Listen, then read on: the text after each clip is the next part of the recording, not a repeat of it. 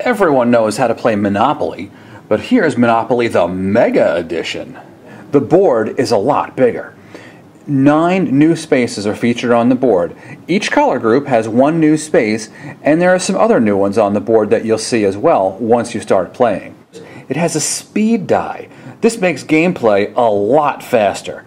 If you roll a Mr. Monopoly, you can move your token to any unowned space on the board and you can buy that piece.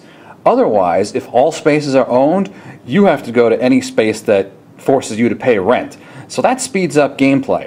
Also on the speed die are bus tickets. You can draw a bus ticket, and on a future turn that will allow you to move to any space on the side of the board that you're on. So you can bypass certain spaces to get to other spaces of your choice. Also new in the game are skyscrapers. You can build skyscrapers after you've put your houses on there, which you've traded in for hotels. Now you can trade in your hotels for a skyscraper. There are train depots. Yep, you can build train depots and collect rent on the train spaces.